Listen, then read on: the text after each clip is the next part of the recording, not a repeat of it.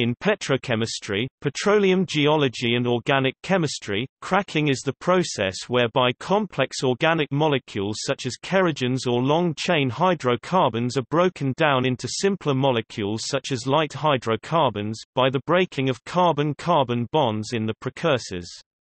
The rate of cracking and the end products are strongly dependent on the temperature and presence of catalysts. Cracking is the breakdown of a large alkane into smaller, more useful alkenes. Simply put, hydrocarbon cracking is the process of breaking a long chain of hydrocarbons into short ones. This process might require high temperatures and high pressure. More loosely, outside the field of petroleum chemistry, the term cracking is used to describe any type of splitting of molecules under the influence of heat, catalysts and solvents, such as in processes of destructive distillation or pyrolysis. Fluid catalytic cracking produces a high yield of petrol and LPG, while hydrocracking is a major source of jet fuel, diesel fuel, naphtha, and again yields LPG.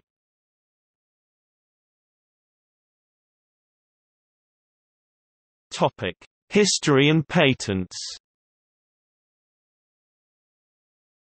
Among several variants of thermal cracking methods, variously known as the Shukov cracking process, Burton cracking process, Burton-Humphreys cracking process, and Dubs cracking process, Vladimir Shukov, a Russian engineer, invented and patented the first in 1891. Russian Empire, patent number 12926, November 7, 1891.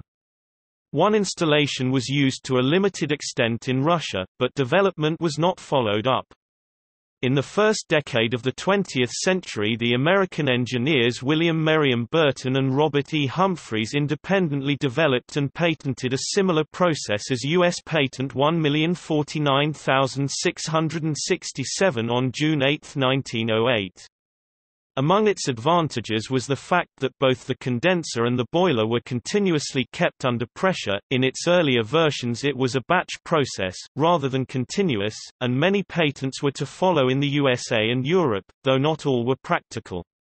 In 1924, a delegation from the American Sinclair Oil Corporation visited Shukov.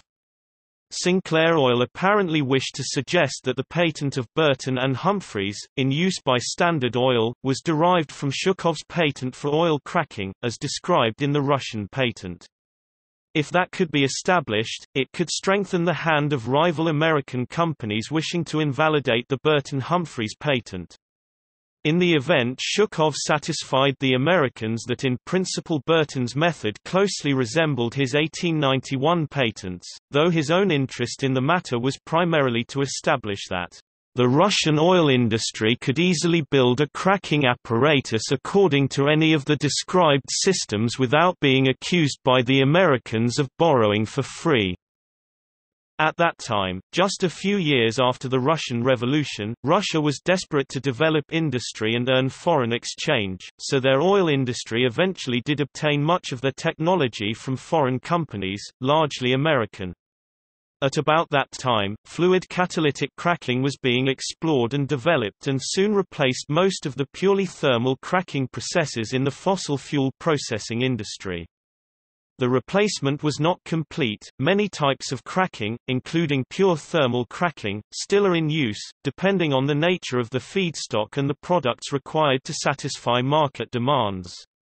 Thermal cracking remains important, for example in producing naphtha, gas oil, and coke, and more sophisticated forms of thermal cracking have been developed for various purposes. These include visbreaking, steam cracking, and coking.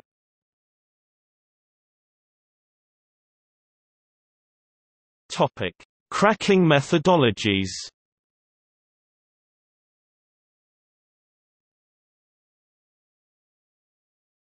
Topic: Thermal methods.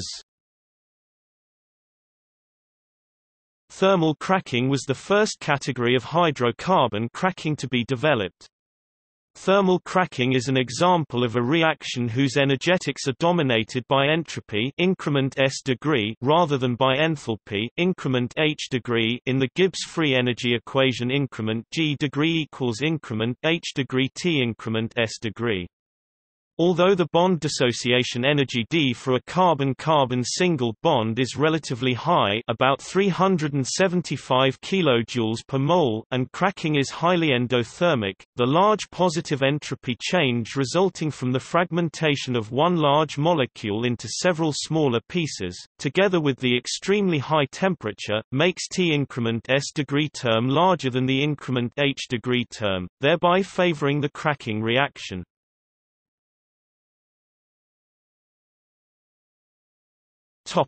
Thermal cracking.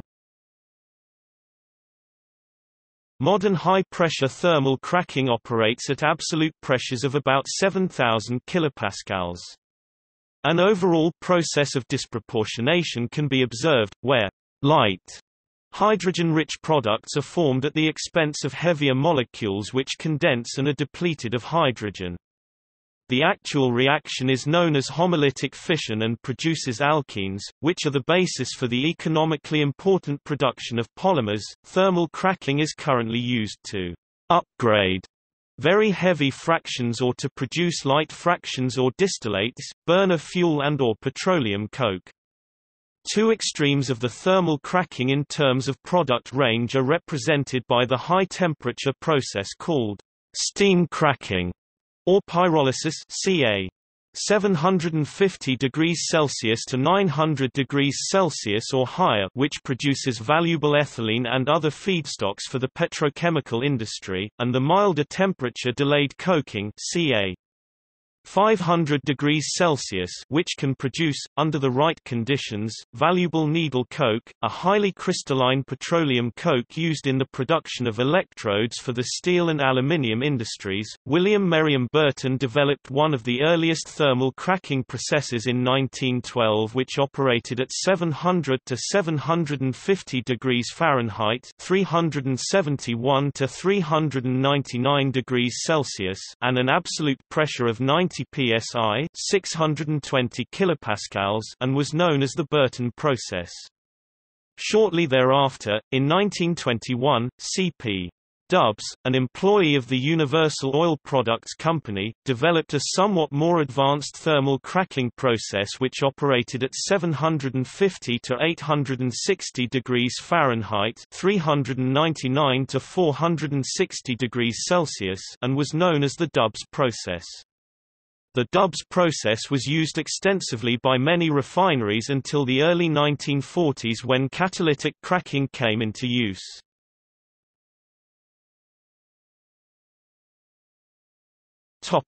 Steam cracking. Steam cracking is a petrochemical process in which saturated hydrocarbons are broken down into smaller, often unsaturated, hydrocarbons. It is the principal industrial method for producing the lighter alkenes or commonly olefines, including ethene or ethylene and propene or propylene. Steam cracker units are facilities in which a feedstock such as naphtha, liquefied petroleum gas (LPG), ethane, propane or butane is thermally cracked through the use of steam in a bank of pyrolysis furnaces to produce lighter hydrocarbons. The products obtained depend on the composition of the feed, the hydrocarbon-to-steam ratio, and on the cracking temperature and furnace residence time. In steam cracking, a gaseous or liquid hydrocarbon feed like naphtha, LPG or ethane is diluted with steam and briefly heated in a furnace without the presence of oxygen.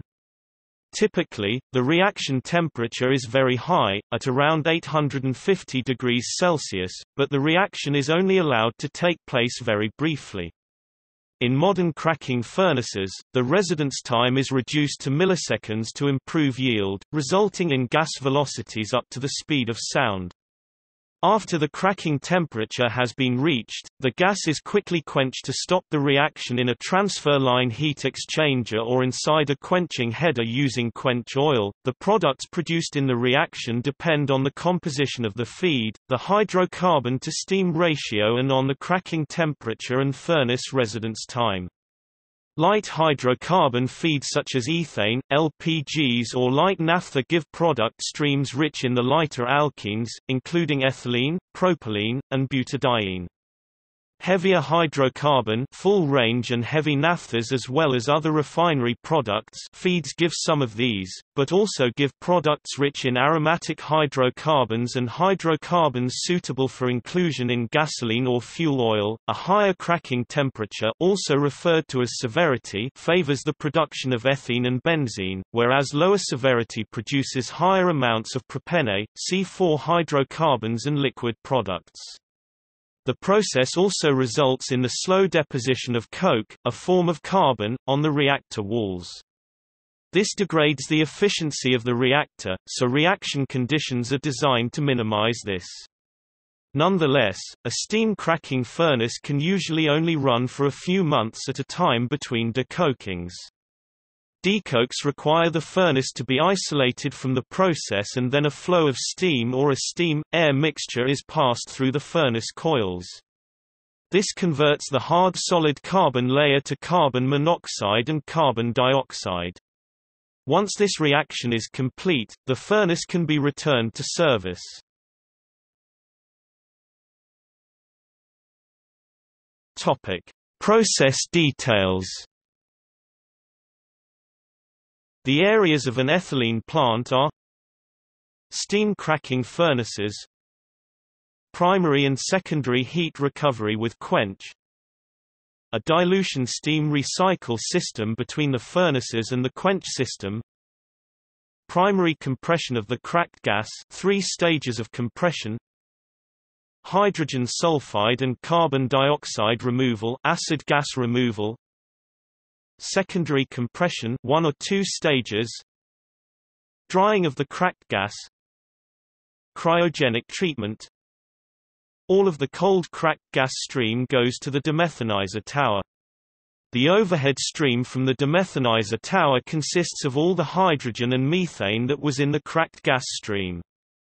Cryogenically, -250 degrees Fahrenheit, -157 degrees Celsius, treating this overhead stream separates hydrogen from methane.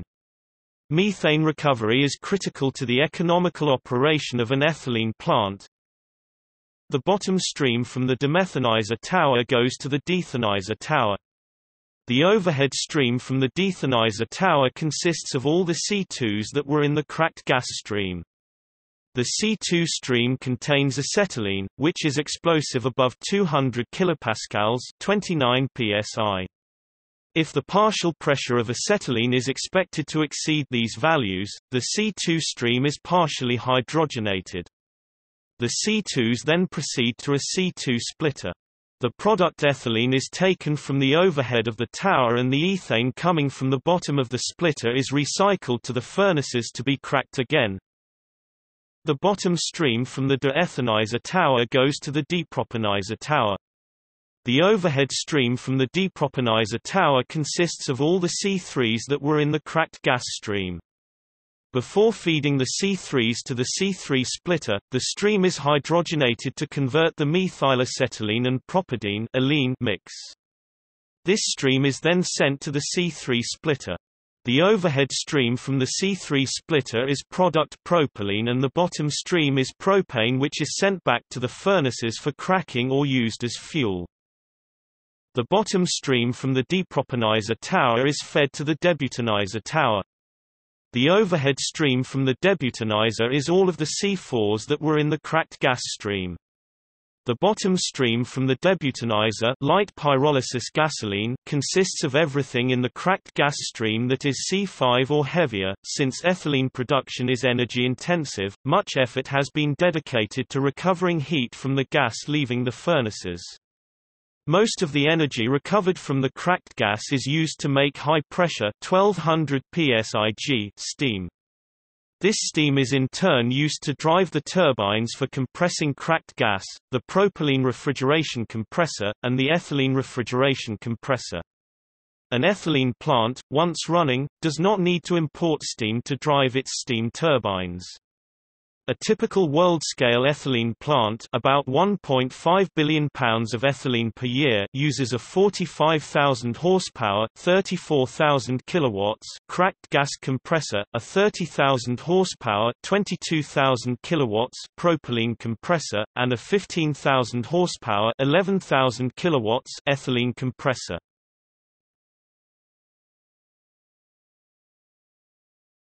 Topic: Catalytic methods.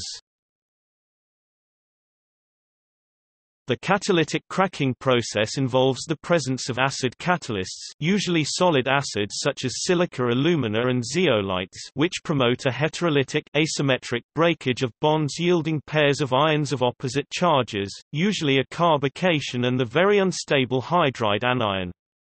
Carbon-localized free radicals and cations are both highly unstable and undergo processes of chain rearrangement, C/C scission in position beta as in cracking, and intra- and intermolecular hydrogen transfer.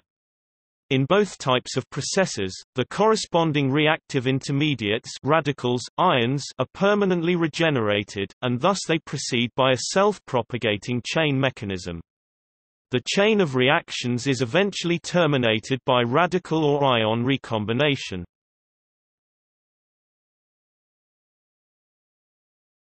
Topic: Fluid catalytic cracking. Fluid catalytic cracking is a commonly used process, and a modern oil refinery will typically include a cat cracker, particularly at refineries in the US, due to the high demand for gasoline. The process was first used around 1942 and employs a powdered catalyst. During World War II, the Allied forces had plentiful supplies of the materials in contrast to the Axis forces, which suffered severe shortages of gasoline and artificial rubber. Initial process implementations were based on low-activity alumina catalyst and a reactor where the catalyst particles were suspended in a rising flow of feed hydrocarbons in a fluidized bed. Alumina-catalyzed cracking systems are still in use in high school and university laboratories in experiments concerning alkanes and alkenes. The catalyst is usually obtained by crushing pumice stones, which contain mainly aluminium oxide and silica into small, porous pieces. In the laboratory, aluminium oxide or porous pot must be heated.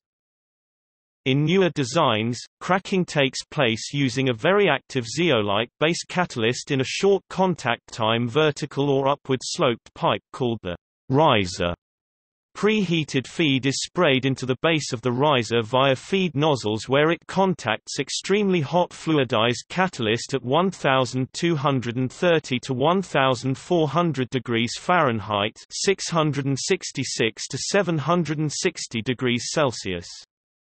The hot catalyst vaporizes the feed and catalyzes the cracking reactions that break down the high molecular weight oil into lighter components including LPG, gasoline, and diesel. The catalyst hydrocarbon mixture flows upward through the riser for a few seconds, and then the mixture is separated via cyclones. The catalyst-free hydrocarbons are routed to a main fractionator for separation into fuel gas, LPG, gasoline, naphtha, light cycle oils used in diesel and jet fuel, and heavy fuel oil. During the trip up the riser, the cracking catalyst is spent by reactions which deposit coke on the catalyst and greatly reduce activity and selectivity. The spent catalyst is disengaged from the cracked hydrocarbon vapors and sent to a stripper where it contacts steam to remove hydrocarbons remaining in the catalyst pores.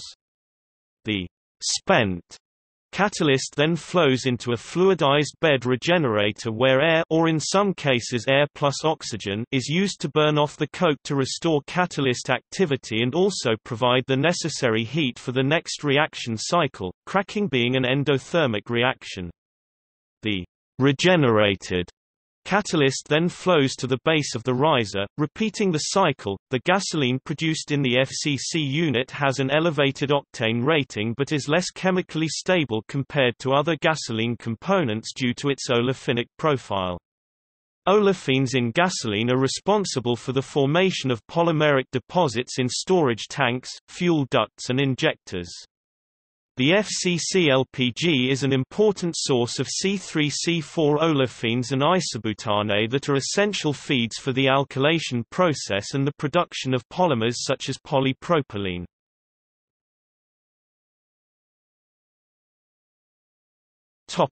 Hydrocracking. Hydrocracking is a catalytic cracking process assisted by the presence of added hydrogen gas. Unlike a hydrotreater, hydrocracking uses hydrogen to break C-C bonds. Hydrotreatment is conducted prior to hydrocracking to protect the catalysts in a hydrocracking process. The products of this process are saturated hydrocarbons, depending on the reaction conditions, temperature, pressure, catalyst activity. These products range from ethane, LPG to heavier hydrocarbons consisting mostly of isoparaffins. Hydrocracking is normally facilitated by a bifunctional catalyst that is capable of rearranging and breaking hydrocarbon chains as well as adding hydrogen to aromatics and olefins to produce naphthenes and alkanes. The major products from hydrocracking are jet fuel and diesel, but low sulfur naphtha fractions and LPG are also produced. All these products have a very low content of sulfur and other contaminants. It is very common in Europe and Asia because those regions have high demand for diesel and kerosene. In the US, fluid catalytic cracking is more common because the demand for gasoline is higher. The hydrocracking process depends on the nature of the feedstock and the relative rates of the two competing reactions, hydrogenation and cracking. Heavy aromatic feedstock is converted into lighter products under a wide range of very high pressures 1000 to 2000 psi and fairly high temperatures 750 degrees to 1500 degrees Fahrenheit, 400 to 800 degrees Celsius. In the presence of hydrogen and special catalysts, the primary functions of hydrogen are, thus, preventing the formation of polycyclic aromatic compounds if feedstock has a high paraffinic content, reducing tar formation, reducing impurities, preventing buildup of coke on the catalyst, converting sulfur and nitrogen compounds present in the feedstock to hydrogen sulfide and ammonia, and achieving high cetane number fuel.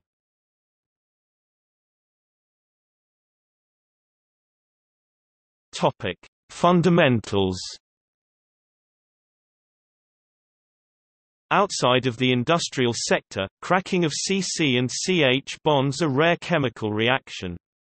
In principle, ethane can undergo homolysis CH3CH32CH3 because C-C bond energy is so high, 377 kJ per mole. This reaction is not observed under laboratory conditions. More common examples of cracking reactions involve retro-Diels-Alder reactions. Illustrative is the thermal cracking of dicyclopentadiene to give cyclopentadiene.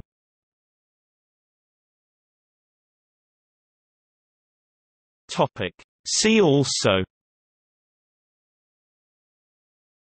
fossil fuel reforming.